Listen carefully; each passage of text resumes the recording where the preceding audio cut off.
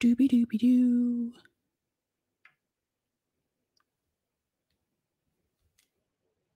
Come on, Rockfin.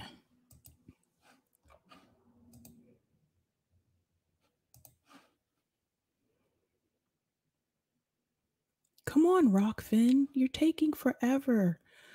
Load. Load.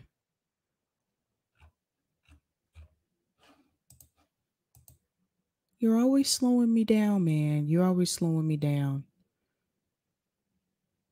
Any day now.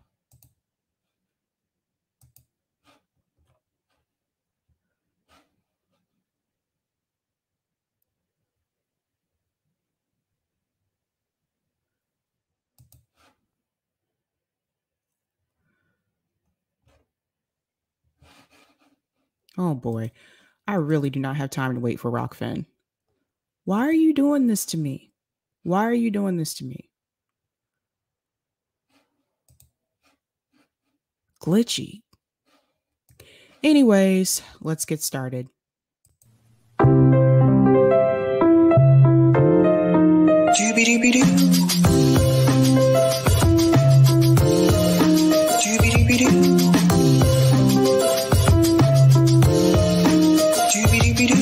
I'm your host, Sabrina Salvati.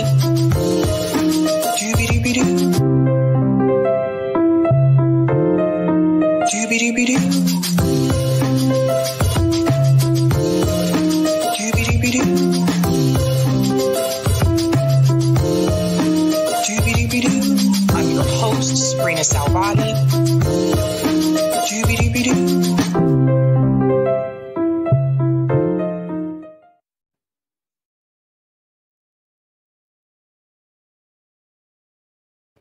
Hello, guys. Happy Tuesday. Welcome to Sabby Sabs podcast. I'm your host, Sabrina Salvati. You may have heard me talking to myself in the intro before I went live. Rockfin was being Rockfin. Let's just put it that way. But I think it is up and going now. So awesome.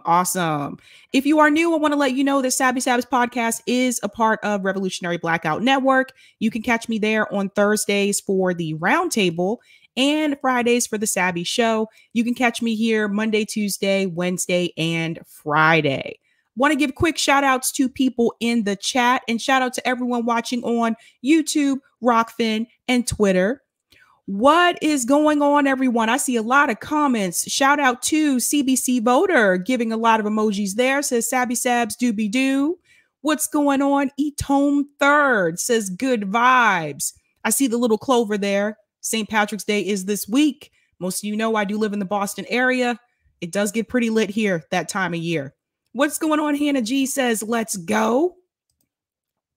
Shout out to Anon User says doobie doobie doo. Greetings, Lawrence Johnson. Always great to see you. You're a Sabby member. Says doobie doobie doo. Greetings, Sweary Fairy says, yay, technology. Whoop whoop. I know, right? Shout out to Derek says doobie doobie doo. Greetings, Yipper99 says, one more hour, please. I haven't caught up with daylight savings time. Me neither. In fact, about 2 o'clock today, I thought I was going to crash. Not kidding. I've been up since like 6 this morning. Yeah, I feel ya, man. AOHT06. Greetings, says Kim Iversen suspension got lifted. Yep, I'm going to talk about that as well. Shout out to Leroy. Says, good day, everyone, who's always a Sabby member as well. What's going on, Kyle, who's a Sabby member? Says, either that's a chicken or a rooster. Greetings, Sean M. Says, yo, what up on Tuesday? Shout out to Pirate. Alex says, hey, guys. What's going on, Ashira? Always great to see you. Says, is Glenn on the show? We can always hear you, or maybe you're doing that on purpose. Yeah, sometimes I forget and sometimes I'm just like, screw it. I talk to myself. I sometimes answer myself, and that is questionable. Sorry about that. But no, Glenn is not on my show. I actually should try to get him. Shout out to Eric T. Red for this as well. Happy Tuesday, all lefty friends. Eric is also a Sabby member. What's going on? Angela says, hi, everyone. Shout out to KM4OOS says, hi. The traveling nomads in the house says, greeting from the land of absolute vodka. Oh, buddy, I have some stories about absolute vodka from college. One day I'm going to tell you guys about that. I don't drink absolute vodka anymore. Shout out to Jack says, what happened to Kim? I'm going to get into that, Jack. What's going on? Jay says, what up, Sabs? Watching. Shout out to Pittsburgh Dude says, no more young people should die for rich old men wars. I agree. Thanks so much for the super chat, and shout out to Andrew Matthews. What's your opinion on bat vigilantes in Gotham? Oh, I'm so glad you brought that up. I am going to go see the new Batman movie this weekend. I'm going to go in calm because I don't want to have high expectations. I did not like when Ben Affleck played Batman. He's not a good actor for that role. He's just not good with superheroes. I saw him in Daredevil. It wasn't good. I'm just going to be honest. But I'm going to go in with an open mind, but not high expectations, because I really want to see how Robert is going to play this role. So there's been a lot of Batmans through my life. Been a lot of them. I still think Michael Keaton is probably one of my faves. And oh shoot, I forgot his name. Christian Bale. Those are my two favorites.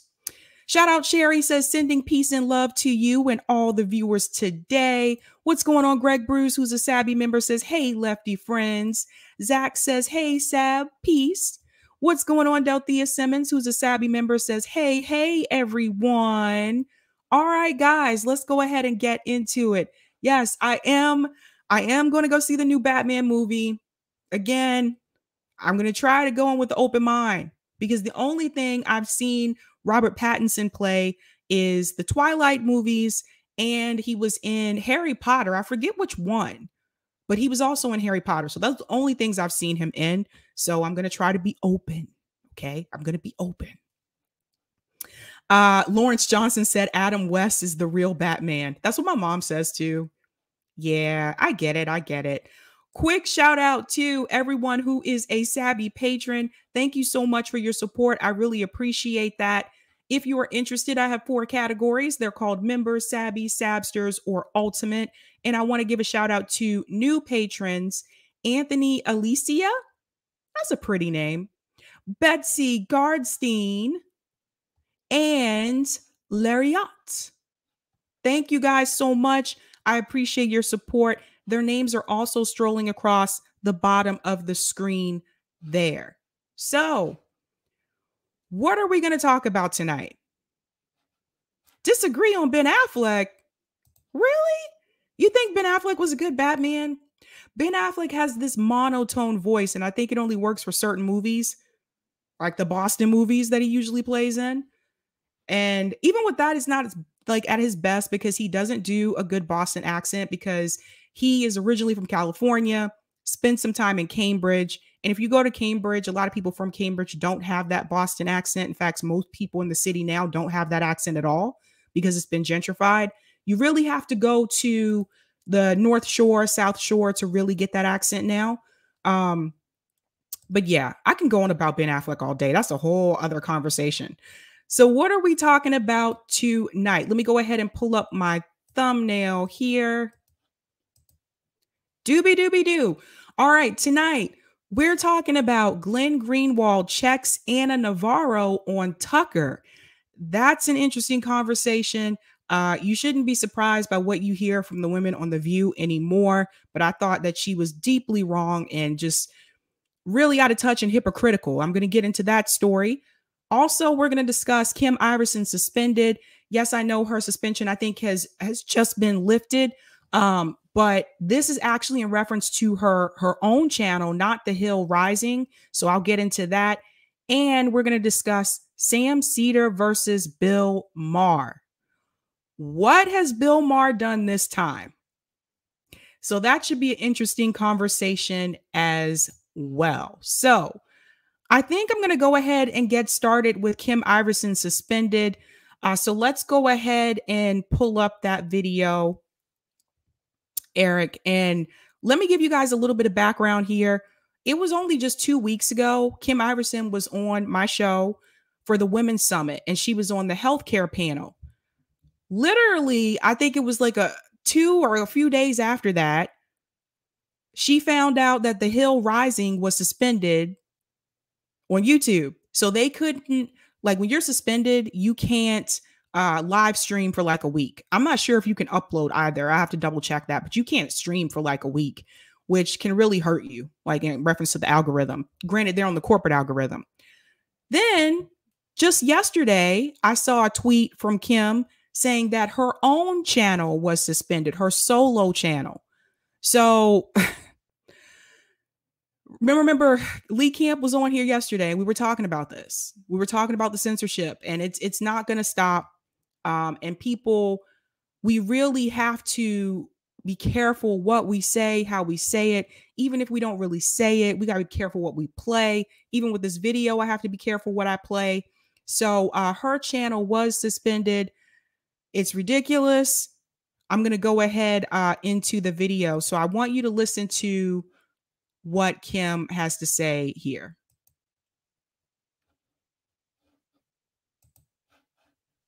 What's on your radar, Kim? Well, YouTube has struck again. The Kim Iversen Show channel is currently suspended for 1 week for violating YouTube's medical misinformation policy. Now, some of you may know I have my own YouTube show that I started a little over 3 years ago. Throughout 2019 and into early 2020, before the pandemic, my channel grew very quickly, averaging 15,000 to 20,000 subscribers per month. My focus was on the Democratic primary, of course, and foreign policy. I interviewed candidates such as Tulsi Gabbard and Marianne Williamson and attended the Democratic debate in Atlanta. I traveled to the West Bank to witness the Israeli-Palestinian conflict firsthand and did in-depth pieces on the various U.S. foreign entanglements. Now, many of my videos garnered hundreds of thousands of views, and within a little over a year, I hit 250,000 subscribers. And I'm not just tooting my own horn, I have a point to all of this. Everything with my channel was going incredibly well, almost too well. Viewers and people from other channels were suspicious I was somehow an agent of the deep state. While other channels and hosts were palling around with each other, very few paid me any attention. They thought, oh, I want to get into that. Let me talk about this for just a second. Oh, I'm so glad she mentioned this, ladies and gentlemen. So some people may not realize this, but Kim actually had her own channel before she joined Rising, and it was called The Kim Iversen Show. I remember I actually, when did I find her channel? I found her channel was a couple years ago. It was one of the Bernie elections. I forget which one, but it was one of the Bernie elections.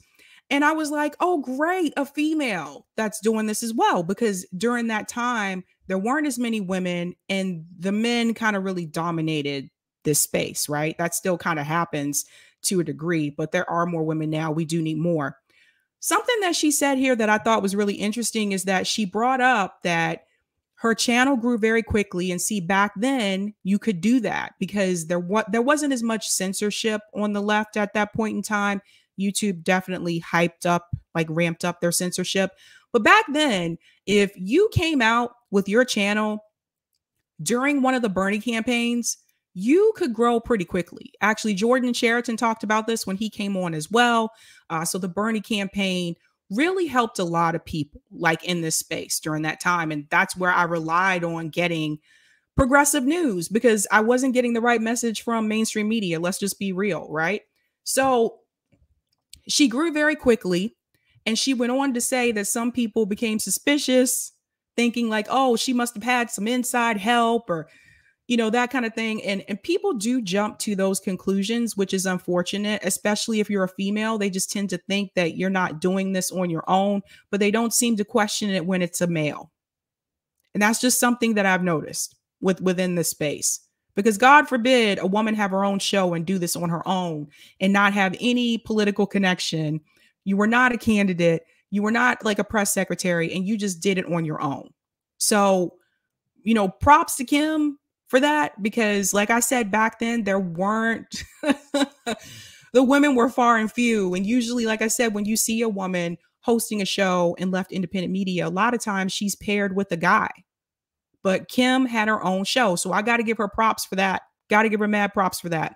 But people were suspicious because she was growing so fast. And what people may not know is that she came from radio. So she had experience like doing this. So she knew what she was doing. So then she went on to say that she had no help. She did it all on her own. And I want to speak to that for just a second before I get into what happened with her channel. I really know what that is like. Some of you may not realize this, but before I joined RBN, I actually already had my own channel. I started last year. The first person that I brought on was Torrin Walker. He came on to talk about progressive voting. I think Rome was second. Jen Perlman might have been after Rome. And then Marianne Williamson was one of my early on guests. And she came on and talked about reparations.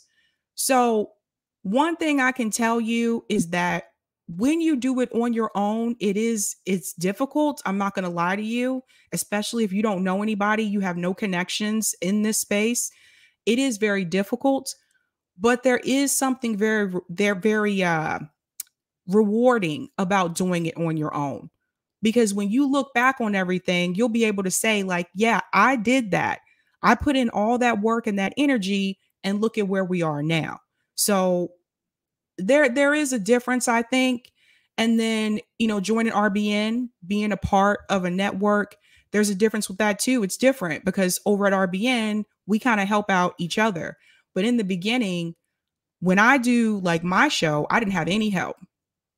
I had no contacts. I didn't know anybody. I was basically starting from square one.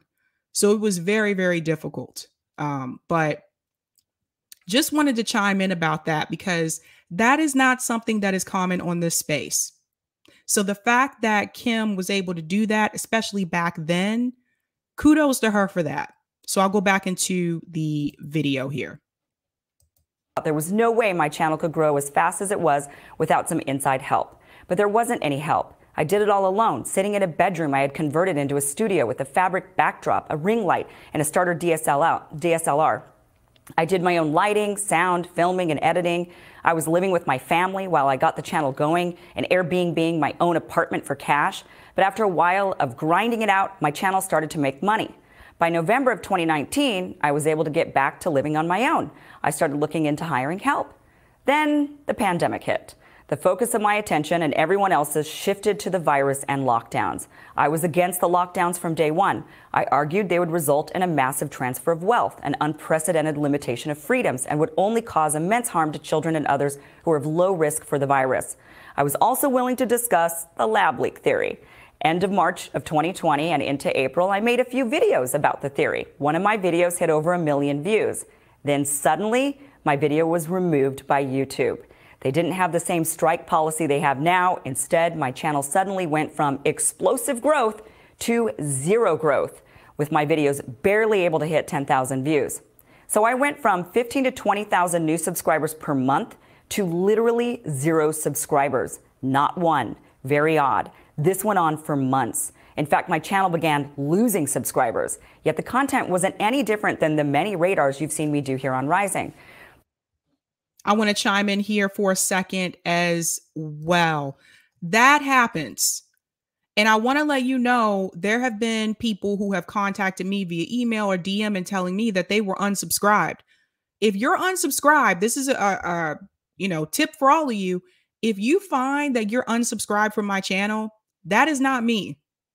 I don't even know how to unsubscribe people. I really don't. I don't even think I can, to be honest with you. But that is not me. And Robert Durden is very good at this when it comes to YouTube analytics. He describes it very well.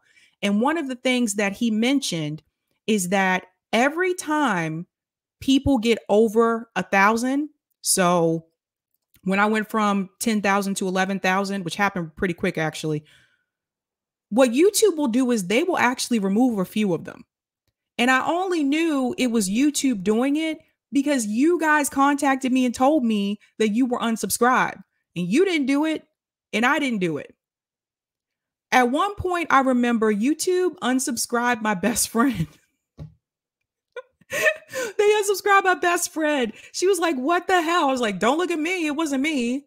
So this does happen. And what Kim is describing to you, the fact that because she talked about a subject that is rather controversial, that they didn't want her discussing on here, they decided, you know what? Let's make it so that she cannot gain any subscribers. And she said that went on for months. Then she said they started to remove them. So just letting you know, This is a real thing. Let me go back into the video. There was one odd week in July of 2020 when the algorithm hit a glitch and I suddenly gained about 50,000 subscribers in a single week. Then boom, back to nothing. That one event confirmed my suspicions that something was amiss. It wasn't that my views are unpopular with the people, they're just unpopular with the establishment. And I wasn't alone. Others reported having similar issues after reporting on the lab leak theory and criticizing lockdowns. They too saw their subscriber counts slow to a crawl at best and video view counts take a dive. But I trekked on. I found other ways to survive, but it took a long time for my channel to start to grow again. And now everyone is allowed to freely talk about the lab leak theory, so I was punished for something everyone can now talk about without consequence. And that's one of the biggest issues with this type of content curation. One week, something is misinformation. The next week, it's common discourse. I was hit a year later in April of 2021 for reporting on Johnson & Johnson's vaccine being halted, which ended up being temporary, and alleged side effects that were being reported in the news about other brands. I violated their medical misinformation policy. By this point, YouTube had implemented their strike system. First, you get a warning, then you get a strike and can't upload for a week. If you get another strike, you can't upload for 2 weeks. Because there were 2 videos in question, they gave me a warning and a strike and limited me from uploading for a week. But a couple of months later, after some of the side effects were confirmed by Pfizer and the FDA, I appealed the strike and had it reversed to a warning. I didn't get my week back, but I at least shielded my channel from getting hit harder in the future. Well, that future came last Friday when I woke up to a message from YouTube telling me a video was removed for violating their medical misinformation policy. This resulted in a strike, and I'm now suspended for posting for a week. Specifically, I violated their policy surrounding ivermectin. It is against YouTube's policy to post any content that claims ivermectin is either safe or effective in the treatment of COVID-19 or goes against the WHO. So I'm now in the doghouse, or horse stable, if you will. Now, I'm lucky that I've had the opportunity to come here to the Hill, where I've had a platform. Many other independent creators have had to give up and find new lines of work. People who are genuinely good at this job, who are trying to share information with the world, are being cut out using a variety of tactics, from algorithmic suppression to outright bans. Information is being limited to only that which is sanctioned by the state. Private companies can do what they want, but if they choose to only allow the state-sanctioned narrative to be heard, what has become of our culture? Good point. I want to chime in here for a second. So something that I do want to point out that I think we really need to pay close attention to. It used to be when YouTube came after channels for this type of information, it was usually the smaller channels, because we don't make as much money for YouTube as someone who has like 1 million subscribers, right? So I don't make as much money for YouTube as Majority Report or as David Pakman, right? But now they're starting to hit the larger channels. So I just told you about a week ago, The Hill, Rising, they were hit. Now Kim's hit. I think Kim has over 300,000 subscribers on her own channel. So this is concerning, because this really means that no one is safe. And at one point I thought, hey, you know, the larger channels, they're going to be safe regardless. One you need to watch out for, and I think I might do a special episode for this. If you have not been paying attention, Jimmy Dore is about to hit 1 million subs. Pay close attention to that number, because I have a theory, I could be wrong, but I have a theory that once he gets to 999, I have a theory that YouTube is going to start removing subscribers from him, or they're going to stall him so he doesn't hit the 1 million mark. Now, I could be wrong. I hope that I am. But pay close attention, because JB and I, we've been watching this and we had bets on this man. We really did. Like, oh, Jimmy's going to hit 1 million by this date. We had bets on it. So he has been getting like over 1,000 subs a day. I think it was just a couple days ago, I told my husband, like, holy crap, Jimmy Dore has 995,000 subscribers now. He was growing like boom, boom, boom, boom, right? But like I told you, what they'll do, the closer that you get to that milestone, they'll start to slow you down. They'll remove numbers from you to stop you from hitting that mark, especially if you are further on the left, especially if you are not speaking these mainstream media talking points. They're really going to want to try to stop you. There's a reason why someone like David Pakman easily got over 1 million subs. There's a reason why TYT has over 1 million subs. You got to think about the fact that they're on the corporate algorithm. They have sponsors. They mention their sponsors in their videos multiple times. And that's something I've told you guys, like in the beginning. Multiple companies have contacted me for sponsorships, and every time I tell them no, because usually when you take that, there are certain agreements that go along with that. And you have to read these contracts very carefully. You may have to change your messaging, and I don't want to have to do that. I want to be able to be myself. So pay close attention to that, you guys, because I've been watching, and this is what they do. So poor Kim has been hit with this. And I'll tell you one thing. If you've talked to Kit over at Hardlands Media, they've had to deal with this as well. And I'm just going to go ahead and tell you, once you get like a strike on your channel, they really, really, really start to suppress you. They really come after you. If you get demonetized, they really stop your growth. Pay attention to the people who came out a couple years ago that were growing like crazy. Convo Couch, Nico House, Jamal Thomas. I'm trying to think of who else. I'm looking for the smaller ones. Well, recently, Frank Analysis. They should have way more subscribers than what they have right now. Way more. And again, like I said, with the censorship and, you know, they got demonetized and all of that stuff. When that happens, it really, really slows you down. And every time you may get like subscribers, they'll just pull them from you. And Franco's talked about this before. Like he'll get 10, they'll remove 5. So it's really unfortunate. It sucks. And I don't agree with censorship. I think we should be able to say what we want. And if people don't agree with it, they don't have to watch us. But this tone policing, and you have to say this way, and you can't talk about this, and anything can be considered unsuitable content for advertisers. Anything. If you look at the list that they have for YouTube, anything. They don't want you to talk about like firearms. Like they don't want you to talk about, obviously you can't really talk about the pandemic like Kim was just telling you. They don't want you to really talk about violence they want you to talk about your puppies.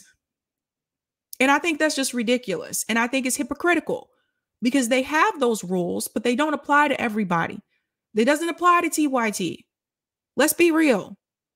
So it's a problem. Eric said this content may be unsuitable for normies, right? So it's an issue. It's a problem. Hopefully this does not, affect Kim's like channel. But from what I've seen from other people that this has happened to, it has affected their channel. Someone that you really should be looking towards is Unapologetic, also known as Dontel. His channel is Unapologetic on YouTube. They've done the same thing to him. And it's really, really frustrating because he is very knowledgeable about foreign policy. He also writes for Substack, and they suppress him so damn hard, it's almost impossible to find him. And that's why I ask you guys, and I used to do this and I stopped doing it. So I'm going to start doing this again. If you are new to my channel, please put in the comments section, tell me how you found me, because that is actually really helpful for me. I know some of you did that like back in the day when I was asking people like, how did you find me? It seems like a lot of people found me from Jimmy Dore, from based on what I had like a whole spreadsheet of this, by the way. I used to keep track of this to see how people were finding me. But it seemed like a lot of people found me from Jimmy. But however you found me, let me know if you're new, because that really helps me understand where my videos are popping up. I'm going to go back into the video for a little bit. Are we a free America, open to hear all sides of arguments, no matter how absurd or how much we disagree? Or are we one of a one narrative nation governed by Big Brother? We need to decide and we need to demand. But my fear is it's already been decided and demanded, and unfortunately not in the favor of free speech and free thought. And that is my biggest concern with our culture now of censorship. We've developed this new culture, and it's going on both sides. We do see from the left this censorship of, of what they've determined to be science or morality, If you go against that, that's misinformation. You should be deplatformed. You should be silenced. You should be canceled. I see it coming from the right as well, where there was actually a school district in Virginia talking about burning books that they didn't agree with. They actually mentioned, well, we should burn these books. And it was about, critical race theory books or books for LGBTQ type issues and or stories involving gay teenagers. So we've kind of reached this point in society where, and maybe we've always been in it, I've just never really experienced it enough, but it does feel like we are at a point where everybody seems to be okay to some degree with censorship, and we're allowing these private companies to get away with it, and we're even encouraging it and saying, well, yeah, but you did XYZ thing and you shouldn't have, or you shouldn't be allowed to read this book. And I'm of the opinion that, I'm more of a free speech absolutist. I'm actually fairly extreme about it, but because I don't think there's really any speech that should be banned, including maybe even yelling fire in a theater and saying, well, I don't know. I mean, you should look around and see if the fire's there. I get it. People are going to disagree with me on that. But at least, even that, that anecdote is so people say that a lot. Well, you can't yell fire in a crowded theater, but it's actually what that statement comes from is a Supreme Court opinion that was not even, I think it was the dissent. So it's not, there's no legal standard that says that. It's something that people say, but it's not, like, just as you say, if there is a fire in the movie theater, you are supposed to yell fire. Right. And in fact, that decision was being used to, it was the majority decision, excuse me, but it was later invalidated, that precedent. But that was the precedent to prohibit leaflets against World War I from being distributed. So that metaphor was supposed to be like saying something against the war, sapping the war effort, was like falsely yelling fire in a crowded theater, which we would not accept. Right. Even the most pro-censorship person today would not say you are not allowed to distribute leaflets arguing against some war. Although, so I don't know. Maybe we're getting there. But it seems like it. If you say anything against this war that's going on between Russia and Ukraine, suddenly you're being accused of being I'm accused all the time of carrying Putin's vodka around or whatever it might be. But, people aren't able to say what they want. And people are being accused. So I don't know. Maybe our culture has reached back to the McCarthy era, or... Well, you can certainly sense in today's environment how people like Eugene Debs would like. Yeah. So I'm going to go ahead and come out of this video, but yeah, it's a problem. It's a big problem. And I think that people who are independent journalists, independent commentators, people need to be able to pay to make a living. Like, this stuff is not cheap to do. I think I've explained this to you guys before. Like, everything I use costs money. Like, the streaming service I use, StreamYard, this costs money every month. Like, the ring lights, everything I have, those things cost. My camera was like $200. And this isn't even the best camera. I'm just gonna be like honest with you. The tools that I use to create my thumbnails, that costs money every month. Like, this isn't free to do. And especially if you're doing like research and you're trying to get that information as well, it's not free. Let's just put it that way. It's not free. Now, I was lucky enough that I had a job, so I was able to take money from that job to at least get me up and going, get me started, right? But not everybody has that. And if you have a voice and you have something that you want to say, and you just want to pick up the camera and just go ahead and start talking, people should be able to do that. But again, everything costs money. Everything costs money. But what Kim is talking about here, it is very problematic. And if this continues, I see a boycott coming in the future. And the fact that they were able to suspend The Hill like that on YouTube, should be a big sign and a red flag to everyone. And I've said this before, and I'll tell you again, guys, you need to get on multiple platforms. All my videos are backed up. So you can't just, like I said, sign up for my newsletter. It's pinned. It should be pinned to the top of this live chat. Sign up for my newsletter so you can get alerts every time I go live, and it gives me your email address. So I have an email list. So if any time they decide, look, we're shutting all of you guys down, I have a way to contact you and say, hey, come follow me on this platform. You see what I'm saying? So I sincerely hope other people are doing that. And if you're watching this and you're a commentator, I highly recommend that you start an email list. It is what it is. But it's really frustrating because we put in a lot of work. Like, I watch a lot of videos, I read a lot of articles, and sometimes I have to read like 3 or 4 articles about one story just so I can find an article that is not going to be biased. It's that difficult. So we put in a lot of work to do this, and to see them just remove your work, your content. I'm talking going years back. Some people are being penalized for videos that they put up 3 years ago. They're just now being penalized for. It's ridiculous. I'm going to go to some of the comments and then I'll go into the next story. Thank you so much for the super chat, Delthea Simmons. MFer is a cuss word. Billionaire is an obscene word. Don't get it twisted. Oh. Well said. Well said. Delthea also said social media is going to have to nationalize, period. Pat said, I was born right at the time when McCarthyism ended. I remember hearing of the horrible damage it did to our country. This is so depressing to have it happening again. You know, anytime they try to silence voices, what kind of country do we live in? What happened to freedom of speech, freedom of expression? What happened to all that? What happened to the right to protest? The right to assembly? Do the Bill of Rights, does that not matter anymore?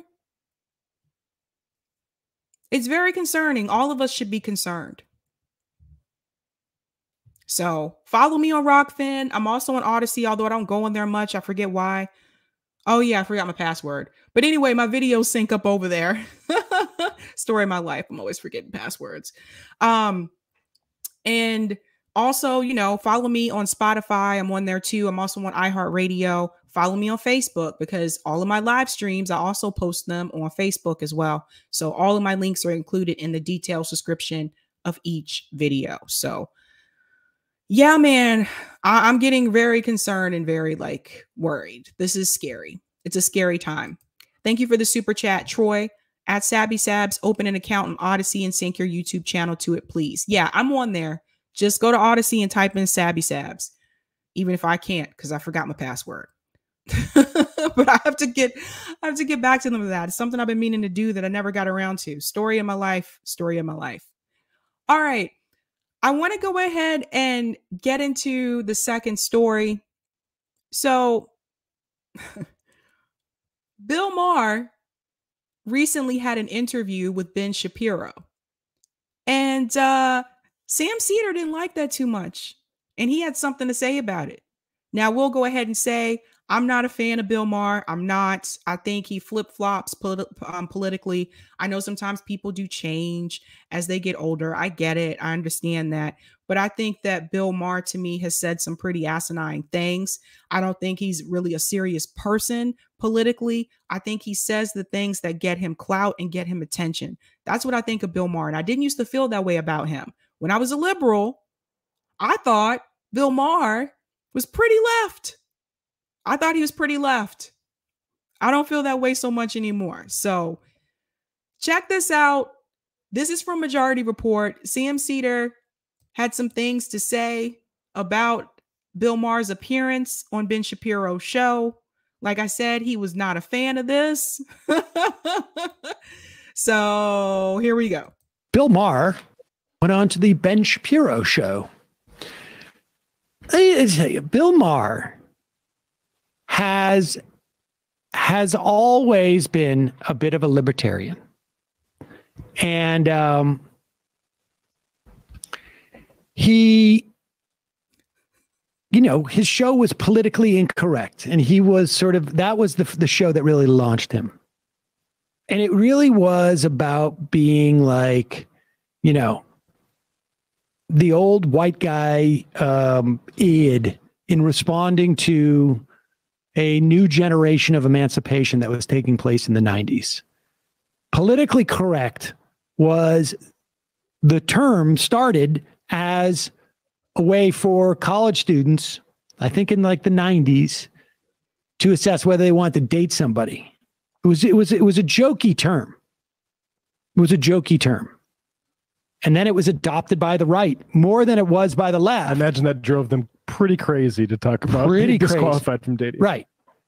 This was the 90s were very, like, it was a different time. And it was like when we had come out of the Reagan era, homophobia was beginning to become less acceptable. And I phrase it that way specifically. I don't know how much people appreciate like how bad it was in the 80s and the 90s. Because, like, you know, in the 70s and the 60s and the 50s, people pretended like it didn't exist. And the homophobia was just like, so it was almost like so baked into society that there was no name for homophobia, I think, probably at that time. Sam, get to the point. So okay. You know, I used to watch Majority Report for Michael Brooks. I thought Michael Brooks was pretty cool. He just seemed a little bit more chill, you know? Sam Seder, when he speaks sometimes, he reminds me of a history professor I had in undergrad. That's what he reminds me of. He'd stand up in front of the class, give his lecture. Half the people in the back asleep. People in the front, the few in the front, sitting straight up because they don't want to fall asleep. Those of us in the middle trying to decide if we're going to put our head down or keep our head up. But that's what he reminds me of, like when he's speaking, just like, in 1975, there was a conflict that it happened around the time of, and the whole time we're sitting in class, we're like, dude, just get to the point. Just bring it on, reel it on in. I'm going to fast forward a little bit here. Oh, that was a terrible place to pause this video. I'm so sorry. Let me get to the point here. Okay. Right about here. Here we go. Liberal on some issues, but you know, dude's wants to get re-upped on that show, wants to be in the limelight. Here he is on the Ben Shapiro show. But when you say woke, you know, it's become, and I make fun of it too, because it's become an eye roll in many ways. If woke, I assume at a certain moment, and it wasn't that long ago before we didn't have the term. I only heard it, I don't know what it was, 3-4 years ago, 5 years ago at most, when we heard the term woke, and it was like alert to injustice. I went, okay, I'm down with that. I always have been. I hope people still understand that about me. But yes, it became sort of a byword for a lot of this goofy stuff. That's what I'm always railing against. That's why, like, they play me on Fox News now. Yeah, I mean, how do you feel about that? Because you went from the guy who was... I feel... Look, I haven't changed at all. My politics haven't changed. They've changed. Hold on. Yes, he has. I think I brought this up on the stream one time before. I finished the video, but I think I brought this up on the stream one time before where I was reading his bio and it talked about all the different political phases that he had. So his politics really have changed. Like he goes back and forth on different things. That was a funny comment for him to make. My politics really haven't changed. Yes, they have. I used to watch that show, Politically Incorrect. He is definitely changed. Definitely changed. Now, don't get me wrong. I personally don't care if someone goes onto Ben Shapiro's show or Tucker Carlson's show. I don't care. I think if you're on the left and they invite you on, I think you should come on so you can get your message across to as many people as possible. Hell, do you think if Tucker Carlson contacted me and said, hey, Sabby, would you come on and talk about healthcare? Would you come on and talk about student loan debt? Would you come on and talk about the wealth inequality? Fuck yeah, I would go. I got a lot to say about the class divide. You think I wouldn't take that chance to deliver that message to over 5 million people? That's how many people watch his show. Over 5 million people. I would tell everybody, listen, this is what's really going on. The two-party system is a joke. They're both controlled by Wall Street. Everybody get together. We need to bring the working class together. We need to hit the streets and rise up. Fuck yeah, I'd go. So I hope that Sam Seder is not upset that he went on Ben Shapiro's show. That's just my take on that. I have no issue with people doing that. You got to reach as many people as possible. And there are not that many people on the left. And some have strayed. Let's just be real. Let me go back into the video. People say to me sometimes, you know, have you changed? No. It's that 5 years ago, no one was talking about defunding the police. I never heard that phrase 5 years ago. That's not me changing. That's things changing. I'm reacting to it, as I've always been.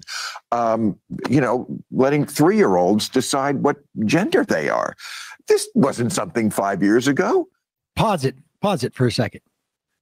First off, keep fighting for that injustice by protecting the police, which I think there is no possible metric in the world, no possible metric that exists that can tell you that the policing in this country has brought about justice. There's no metric. If you're talking about justice in terms of social justice, in terms of like, are there specific people who are subjected to different treatment from police? There is no possible metric. It's a big drug legalization guy. He doesn't have to go far in his canon to find this information. And oh my God, I can't believe I'm about to say this. I actually agree with Sam Seder on that point. I can't believe I actually agree with him on that point when it comes to policing. He's right about that. He's right about that. And you don't know how much it pains me to say that. My stomach is like doing that little turning thing that it does when I get nervous. But he's right about that. Now, I think he goes on to discuss the woke issue as well, which is what I also want to focus on. So let's listen to this as well. And if you're going to, like, you know, you don't like the slogan, fine. But to pretend like I don't understand what this means or what it's about, and this is brand new and this and that, like, you know, I don't know. I think there's been people who have a problem with the police. Yeah, I think I remember a phrase called "fuck the police" from the 1990s. I remember a phrase like, "Hey, pigs," that type of thing. Like, that's not a new term. I don't think that was a term of endearment. All of a sudden, like, people started disrespecting police. Yeah, that's very strange. And then, no, oh my God, Ice-T. Someone let me know in the chat if I got the right Ice. I believe it was Ice-T. Didn't he have a song called "Cop Killer"?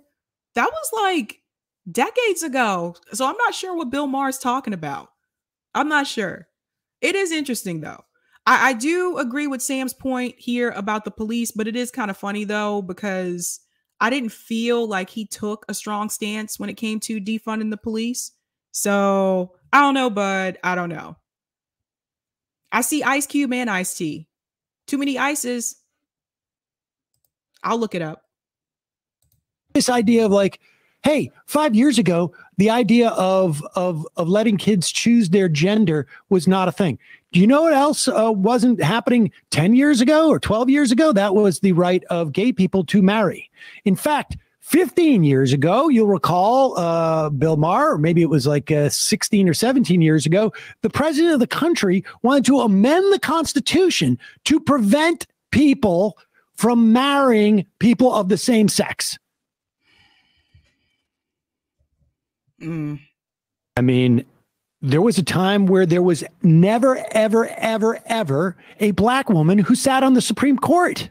Stop, oh, wait, that time Sam, is now. stop. And hopefully in 6 months, that won't be the case. Stop.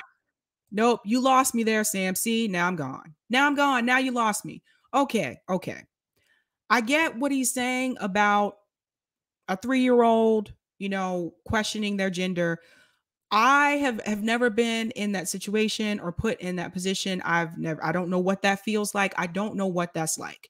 even if I have a friend or colleague that is transgender, I actually don't know what that experience is like. And I think that it was kind of unfair for Bill Maher to make that statement. Like, how do you know how that child feels? I watched a documentary one time where it was a little girl and she felt that way. Elementary school, very young, and her parents were trying to make her be a girl, and they were trying to make her wear dresses and all this, and she was just like, that's not who I am. And like, she just kept crying and bawling, and so finally they let her be a little boy, and she was happy. So again, I don't have kids, I have not been in that situation, but again, like, how does he know what that child feels like? So I think Bill Maher was wrong on that.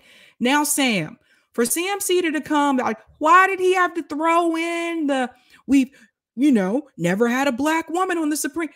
Gosh, damn it. I hate that. I hate it. Stop it. Stop it. Stop it. Stop it. Stop it. Because it's not just about putting a black woman on the Supreme Court. It's about putting someone on the Supreme Court that is qualified to be there and that is actually going to help the people. And the people that have been chosen by Joe Biden, by Jim Clyburn, by Lindsey Graham, if you look at their record and their history, they are no better than Kamala Harris. They have fought in their careers to help corporations, to protect corporations. They did not work for the people. They didn't help the people. And so people like Sam Seder and Joe Biden and everybody else on national television want you to buy into this virtue signaling that you should be happy they might put a black woman on the Supreme Court, and they won't even tell you what she did. And it's wrong. And I'm tired of it.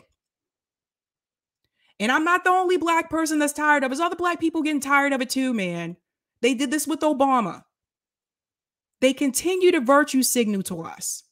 So you lost me on the black woman on the Supreme Court, Sam. You lost me on that. I'm going to go back into the video. I mean, this idea that they changed. Who's the they? Like, what is the they that's going on here? Wokeism is no different than politically correct. You had a show that was called Politically Incorrect. You've always been an ass. Now, and to some extent, he's accurate about that. But it's like the idea that like we're progressing to the point where we're getting more enlightened about things. Yeah, this reminds me of like one of the negative experiences I remember from my childhood, which is the first time I ever came across a trans person in real life, and that was sort of understood that was going on. So me and some kids in like 5th grade traveled to DC. I'm gonna fast forward here because I can never see that individual talking. So that's that. 3-year-olds, and no one is. But the idea that you can't let a 3-year-old identify, and because look, I mean, I know of instances where 3-year-olds, 4-year-olds, 5-year-olds have said to their parents, like, I want to be a girl, I want to be a boy. And then a couple of years later, they didn't. And a couple of years later, they continued. I mean, like, where's the harm in this? I think there is demonstrated harm of forcing people into these specific 2 slots, blue and pink, that we need to force, that these people want to continue forcing people into. This dude, honestly, was like, they were making parodies of this guy 50 years ago. And like, just listen to the song of All in the Family, right? Boys were boys and men and girls were girls, or whatever it is. What? Continue. Decide what gender they are. This wasn't something 5 years ago. Free speech, used to be a left-wing thing that we were proud and owned, and now that seems to be under attack. So again, I think he's right about that. Is there any more to this? I play the next clip too. Unbelievable, this dude. Free speech. I can't even do some of my best material anymore. No, I'm sorry. No, Bill is actually right about that one. I just told you what's been happening to people. I told you what happened to Kim Iversen. Lee Camp told you what happened to him. Tara Reid, all these people being censored. So the free speech thing, Bill Maher, I think, is right about that. He's like, that used to be a left thing. And now it's like, now even on the left, you got people who say they're lefties trying to cancel other lefties. They don't want them to talk about stuff. it's ridiculous. It's ridiculous. We can't have a difference of opinion anymore. People want people to shut them down.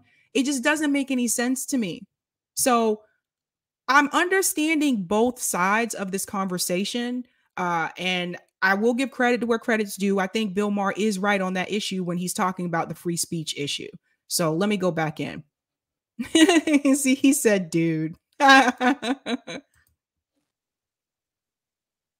On the climate change thing, if the proposals were for seawalls from the Republican Party and not this snowball means there's no global warming, then you'd be then you'd be in the ballpark. Yeah, I also think we could lead more. I'm maybe I'm wrong, but I do think if we took the lead, if we planted our flag on the ground and said we're doing this, I think you can get people. I think you can shame people a little bit. Now I understand it's very hard to. Can you still use the term third world, or is that bad? I do. I mean, that's right. Are we talking about okay, well, it's bad. Developing world. Which nation are we talking about here? Are we talking about nations that where people are burning dung for fuel? Because, I mean, by the way, we should mention that when it comes to green energy, it's very easy for first world people to care a lot about solar panels. But when you're burning dung for fuel in Africa, that makes it very, very difficult for you to care. But what I'm saying is third world, okay, places that have not had air conditioning, places that have not had cars. Okay, and now they finally are getting them. Mm-hmm. It's very hard to say to them, look, we've been enjoying these things for quite a long time now. You stop that right now. Wait a minute, Bill. There's places right here in Boston that don't have air conditioning. That probably wasn't a good example. There's places when I lived in New York, there's buildings in New York that didn't have air conditioning. There were buildings in DC that didn't have air conditioning. So maybe use a different example, but not that one. I'm just saying, oh, don't get me started on the AC. Don't do it. Don't do it.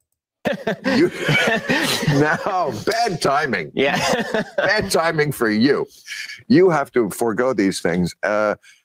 Yeah, so I take your point. It's going to be very hard for India and China, but I mean, they're not stupid. I mean, they must understand that what good is it to win the economic race if you can't breathe?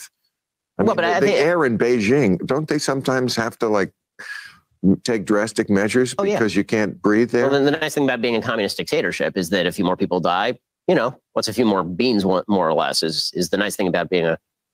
What the hell are these guys talking about? They're just like completely gone off the rails. They're trying to agree, even though like Bill Maher supposedly has a different position on climate change. This is what's so gross about this interview.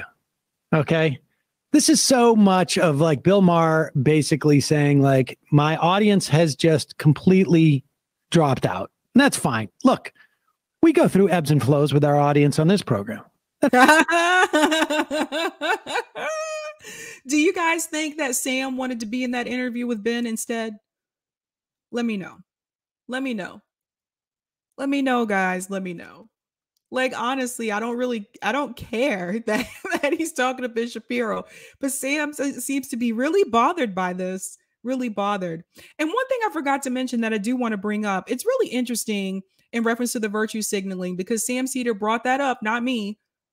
That was really interesting that he brought up the Black woman on the Supreme Court thing, and he brought up the whole policing issue and how it affects certain people more than others, because through all of his statement there, this is the same person that didn't want to debate a Black commentator. Don't want to debate Nick on RBN. Don't want to debate Nico House. What? It's coastal elites, man. Those coastal elites. Oh my God. I'm going to write a book about that one day. The liberal coastal elites. The ones that pretend that they care when they really don't. They really don't. Any chance they get, they'll hold a Black person back. What? Let's go back in. What happens? But he is so desperately trying to cater to a different audience that he is sitting across from someone who represents fundamentally, if there is one thing that has been Bill Maher's bailiwick over the 15, 25 years that he has been in, in a political social commentator, if there is one thing that has defined his career, it is his complete and utter disdain for religion. And he's literally sitting across from as close as you can get to a Jewish theocrat in this country. So about what? This country. So what? Who cares? Who cares? This is something that I tell you guys often on this show. I think we need to talk to people that we don't agree with.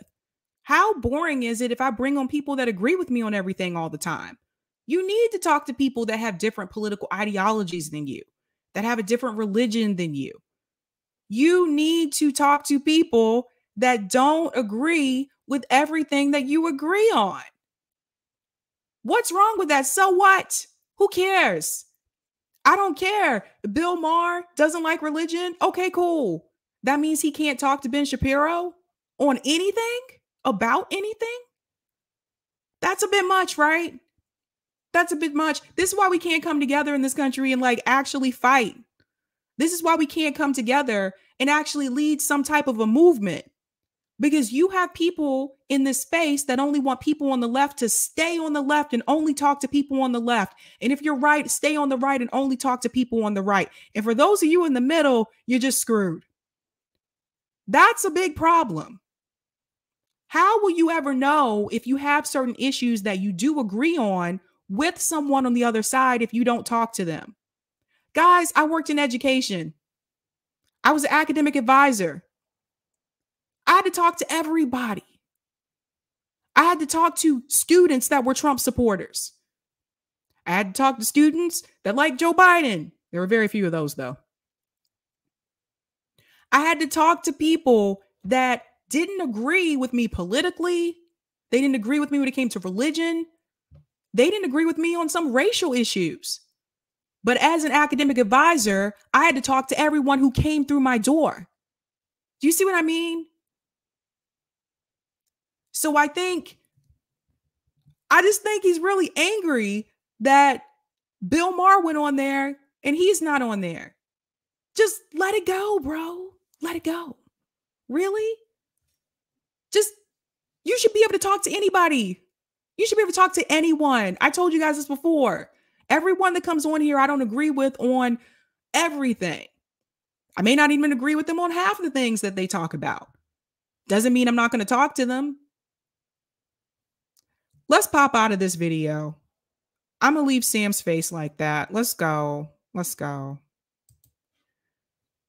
So, yeah, like, that's my thing. Like, I understand where both sides were coming from, but to me, it just kind of came across that he was more upset that he went onto that show. Now, they brought up the message of woke, and I do want to bring up the definition of woke because I feel like this term has been co-opted and it's been changed into so many different things. Anything is woke now. So let's go ahead and bring up that definition of woke. This is the definition of woke, the original definition. Woke. Here we go. Not the verb. We are looking at the adjective, which is what we're referring to here. Having or marked by an active awareness of systemic injustices and prejudices, especially those related to civil and human rights. That's it. That is actually the definition of woke. Somehow along the way, it has been co-opted and people tend to apply this to anything, any little thing and say, oh God, it's woke, run away. Oh no, that's woke. Don't do that. Oh my God, don't talk about race. That's too woke. Geez, don't talk about your religion. How dare you bring up transgender? That's too woke. It's too woke, woke, woke, woke. This is what happens when liberals co-opt terms. This is what happens when the Democratic Party co-opts terms. And a good example of this, Black Lives Matter. Look how watered down and commercialized that became after Democrats got a hold of it.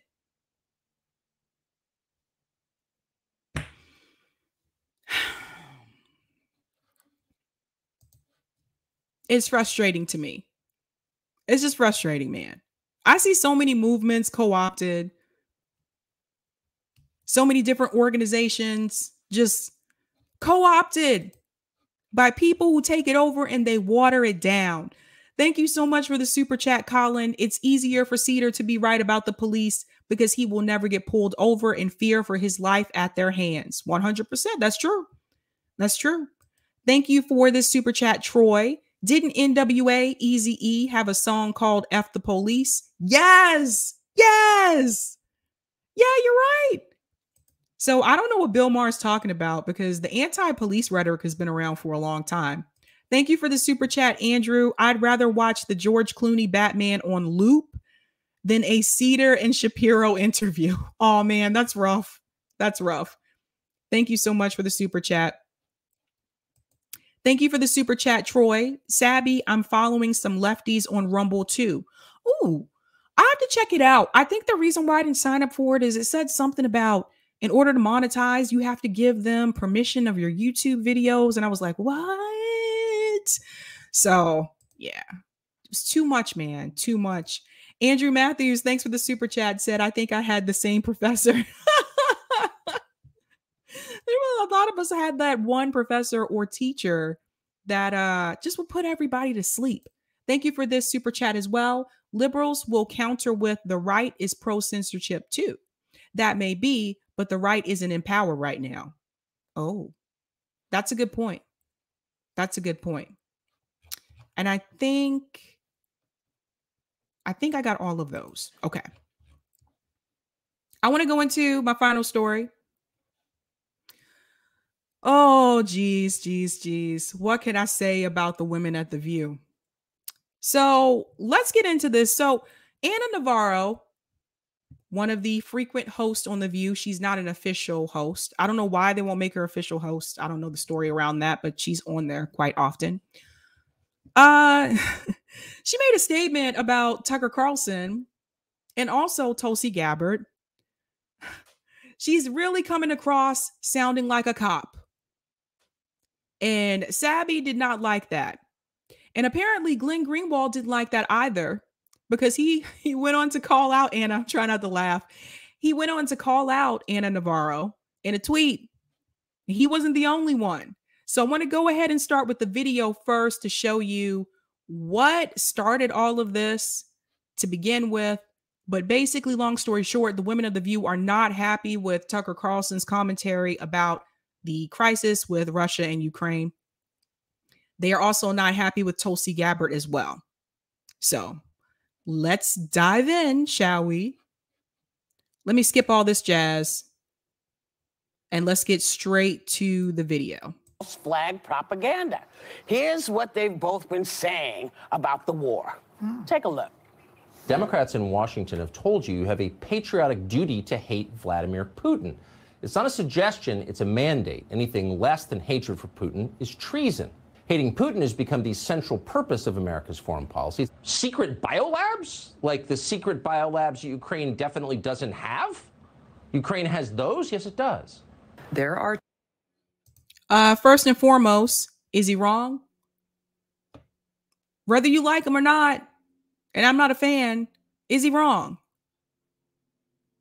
Have some of you also received the impression that they're trying to get people to hate Putin? I've kind of received that message. So is he wrong? This is something that I want people to try to do, to remove the idea that you have about a person and focus on the facts. And if what they're saying is true, please just push aside the fact that you don't like them, because I don't want that to sway your feeling one way or the other. They go on with Tulsi Gabbard. I cannot play her comment. I have to skip past it. Unfortunately, YouTube is going to flag me if I play it. They might even pull it, to be honest with you, but you get the idea. So I'm going to go ahead and fast forward past this. Actually, I can play it because there's captions.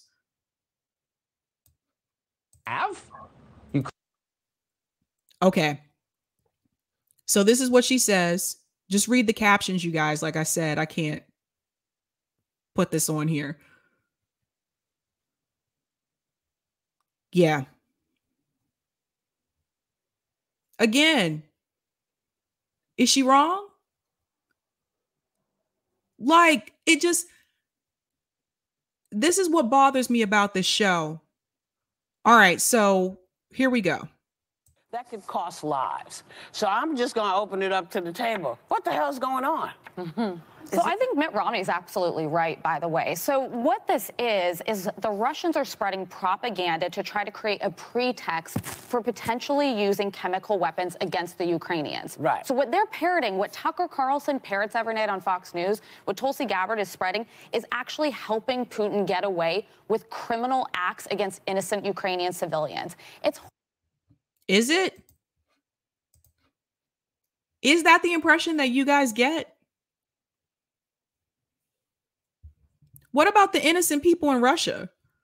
Why do they only tell one side of the story? That's what bothers me. What I want people to remember when they watch this show is called The View.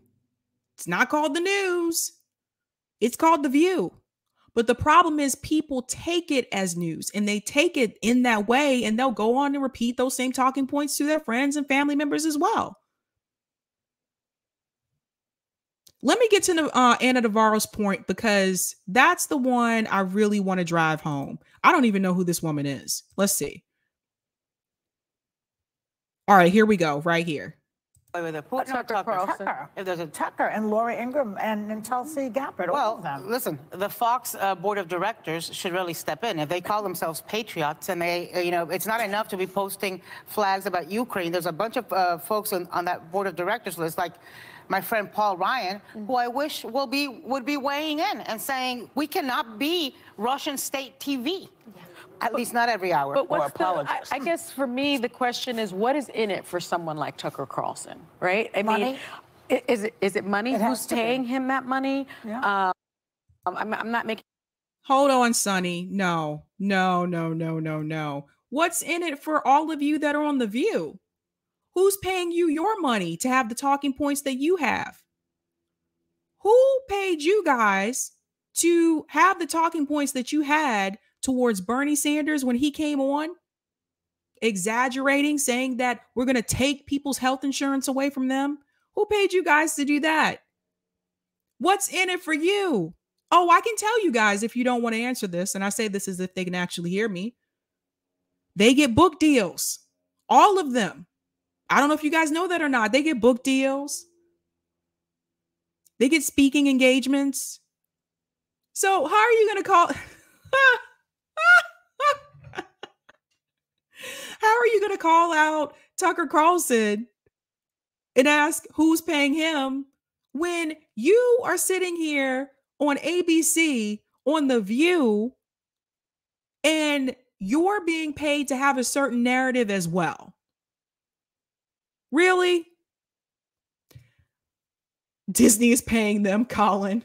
I love it. Let me go back in. Oh, geez. Any allegations, but it doesn't make sense that he would do this kind of thing. I mean, he also says that the United States helped encourage the Russian invasion. He said the United States engineered a coup in Ukraine in the name of democracy. He, as we just mentioned, confirmed these Russian claims about bioweapons. And he's characterizing this situation as a border dispute. Right? And so what is in it for him? I know that he's visited Moscow and other places, and you can tell me in my ear if I'm wrong about that. But I just don't understand what the impetus is. I hope he's planning to move to Moscow because he's not going to be welcome here for much longer. I think. What? What does that sound like to you? Really, Joy? Did you guys hear what Joy just said? He's not going to be welcome here for much longer. You can't sit here. Really? What? Oh my God. Wow. I can't believe I used to watch the show. I really can't believe it. Let's go back in. Do his viewers like it?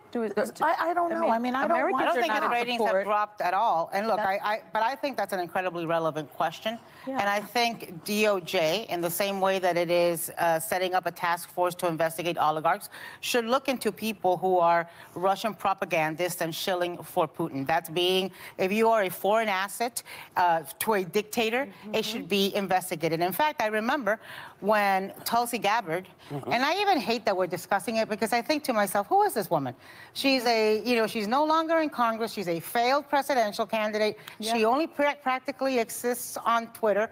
And the fact that we're giving her oxygen is what makes her relevant. That we're talking. Oh, no, she didn't. Listen to what she just said. Let's play this one more time because I got something to say about this. Let me go all the way back. Hold on. It should be investigated. In fact, I remember when Tulsi Gabbard, and I even hate that we're discussing it because I think to myself, who is this woman? She's she's no longer in Congress. She's a failed presidential candidate. Yeah. She only practically exists on Twitter. And the fact that we're giving her oxygen is what makes her relevant, that we're talking about her on Hot Topics. But on the other hand. Oh my God. So she just said that about Tulsi Gabbard. Honey, I can say the same thing about Hillary Clinton. Who is that woman? She is a failed presidential candidate. She's always trying to stay relevant. Always writing another book. Popping up on shows like The View to remind you that she's still around. And to prevent any type of progress in this country for working class people and for poor people. What? She goes, who is this woman? Is she even relevant? I can say that about your friend Hillary Clinton, boo, who seems to come on that show quite often. But she's not going to say that about Hillary Clinton because Hillary Clinton is a part of the Democratic establishment. Because Hillary Clinton fits the narrative for that show. Someone like Hillary Clinton will always be welcome onto The View because she has the message and the political ideology that the producers of that show want to put out on that show. Let's all remember what happened to Tulsi Gabbard when she came onto The View when she was running for president and the way they spoke to her and how they treated her. Called the woman names to her face. Do you see? Come on, Anna. Come on. I know you are not going to say that about Hillary Clinton. Say that about her. Let's go back to the part where she said that he should be investigated. This just kills me. Here comes the cop.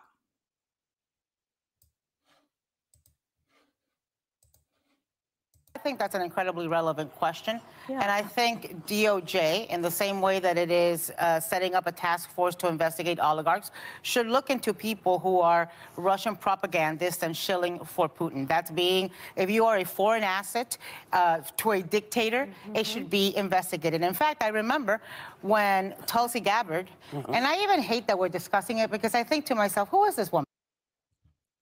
Anna Navarro is a cop. Here's Anna Navarro saying, I think she wants him to be investigated. Now, there's someone who had something very important to say about Anna's comment. I haven't seen if Tucker Carlson has replied, but I have seen someone else reply.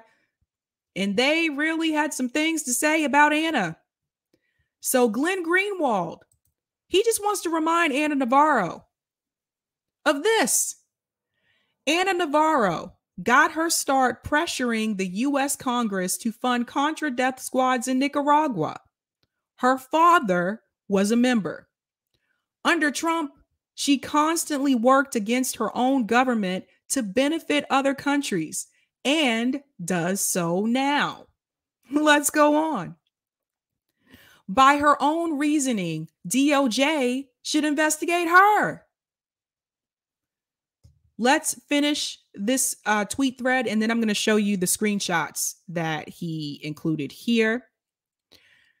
He said, whenever a war starts, a huge number of the DC political and media class start calling on the government to investigate dissidents. and smearing journalists and activists who question U.S. government policy as traitors and foreign agents. It's always a sign things have turned very dark. Now, let's show the first images that he has here. Now, this is Ana Navarro. It is the law.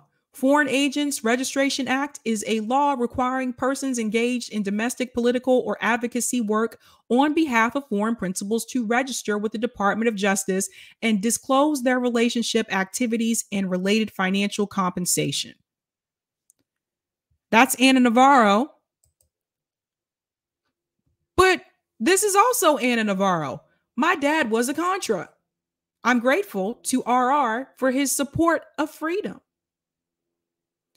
At House 808, at Ana Navarro, you're kind of young to be a true Reaganite. Again, these are her words, not Glenn Greenwald's. My dad was a Contra. Say what? Let's go down to the other screenshots here. Ana Navarro calls on the DOJ to investigate Russian propagandists like Fox News' Tucker Carlson and former Representative Tulsi Gabbard for shilling for Putin. This woman kills me. Unpatriotic conservatives. Listen to this. I respect and admire the French, who have been a far greater nation than we shall ever be. That is, if greatness means anything loftier than money and bombs. That's from Thomas Fleming. From Hard Right, March 13th, 2003. From the very beginning of the war on terror, there has been dissent. And as the war has proceeded to Iraq, the dissent has grown more radical and more ferocious.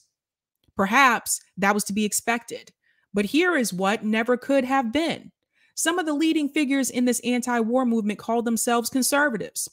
These conservatives are rarely few in number, but their ambitions are large. They aspire to reinvent conservative ideology, the 50-year-old conservative commitment to defend American interests and values throughout the world, the commitment that inspired the founding of this magazine in favor of a fearful policy of ignoring threats and appeasing enemies. So, I just want to remind everyone, who is Ana Navarro to talk? Not one of those women on that panel pushed back on her. Not one. And that goes to tell me that at the end of the day, they all have the same narrative. Yes, one may be a little bit more to the right than the other, but they all follow a script.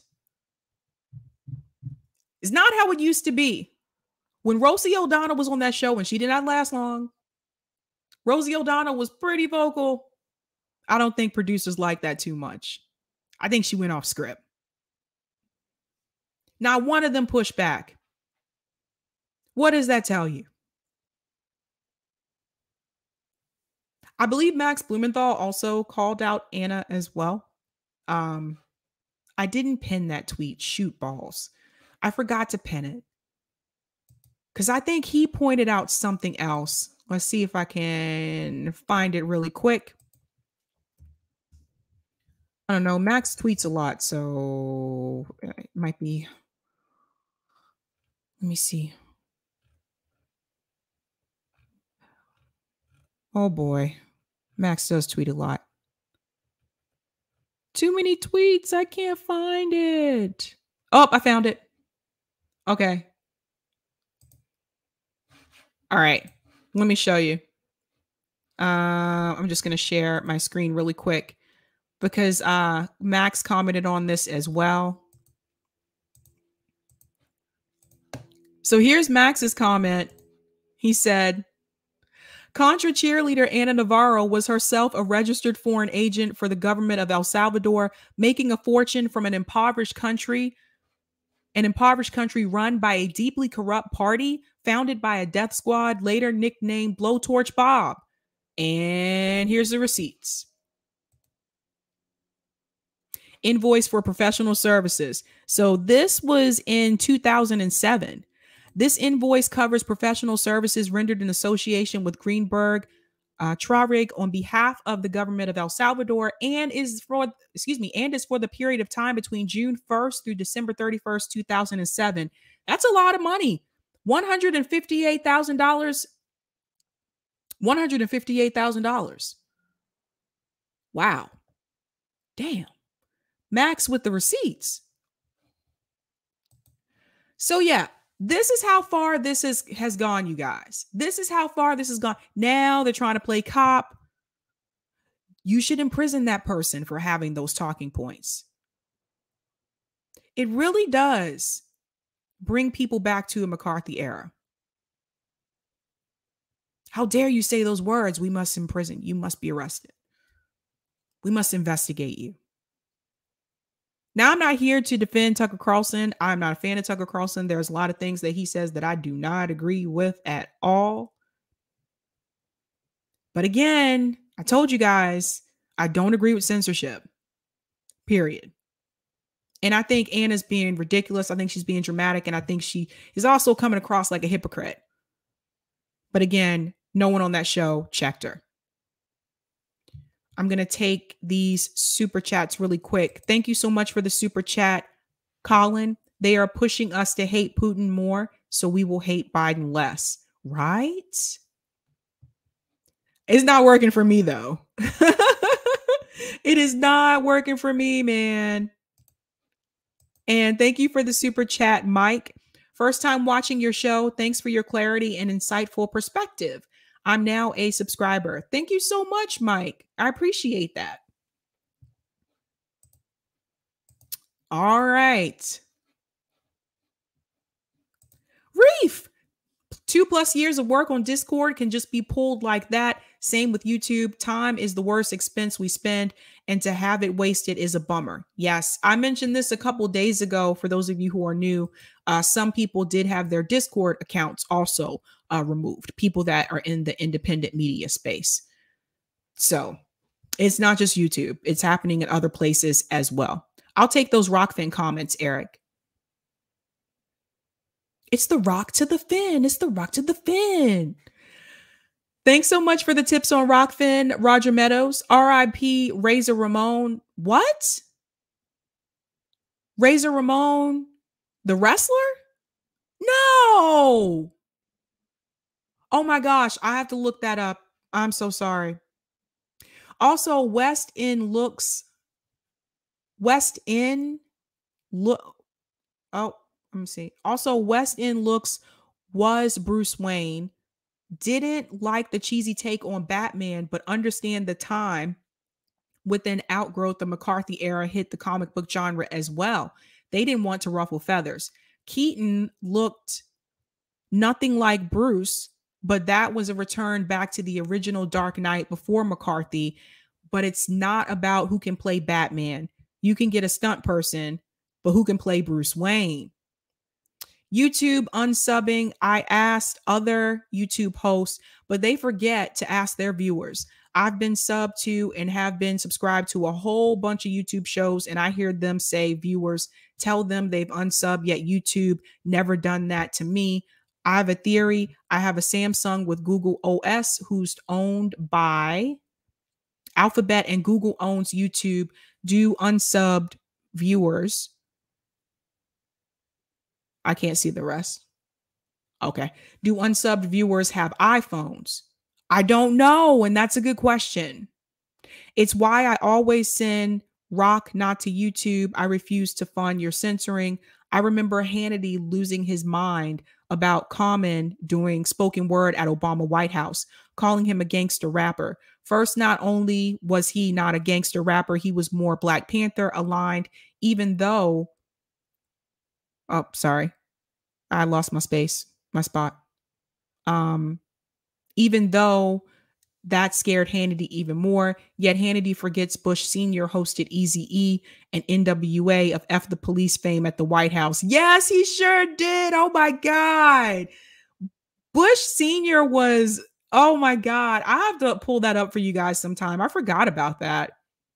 Also, Sab, regarding police, how you like that video regarding what the guy from Legal Aid Society said, that even with the most watered down, tepid elimination of qualified immunity in New York City, that NYPD Union President Patrick Lynch said, yes, that is his last name, Lynch, put the memo out to show restraint when dealing with the public. Also, progressive is the new watered down word. Millennials said woke. Gen X called it conscious. Good points. Yes, I did see that video. I did see that. Yeah, that's a good point. Greg Bruce says still a war criminal. Greg says, look, just because Bush Sr. hosted NWA, he gets no pass from me. Good points. Good points. Reefer After Dark said, yeah, Robert is amazing and in the house. Robert was here? Oh, I didn't see it. I was talking too much. My bad. My bad.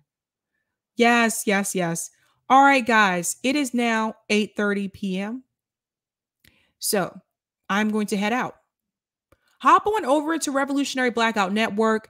I think Nick is doing a stream. Something about the outside looking in. I forget the whole title, but something about outside view or something like that. So definitely hop over to RBN and see what Nick's got going on over there.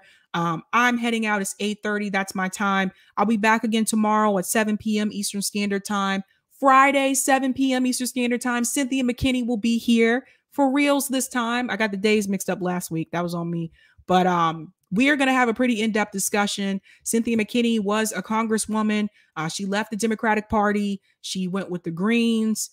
She has a lot to say, and I think she's a very knowledgeable person and a voice that more people need to hear, because she has experience working within the duopoly and leaving the duopoly, and she talks about that experience a lot. So Cynthia McKinney's freaking awesome. I can't wait for you guys to hear from her.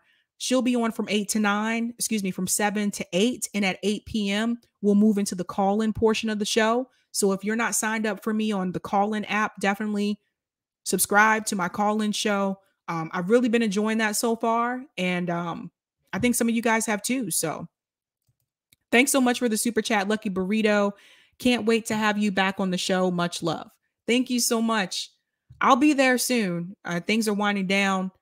And this weekend, we will be having a third-party summit on Revolutionary Blackout Network. Definitely check that out. We got a lot to say, a lot of panels. I know some of the people I know are going to be there. Jill Stein will be there.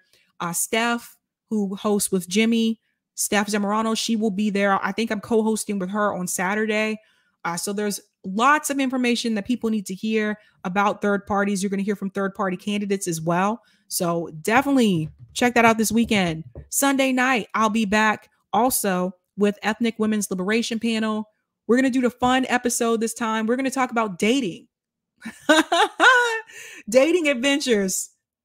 Definitely come back for that. But other than that, I'll see you guys tomorrow. So have a good night. Keep up the fight.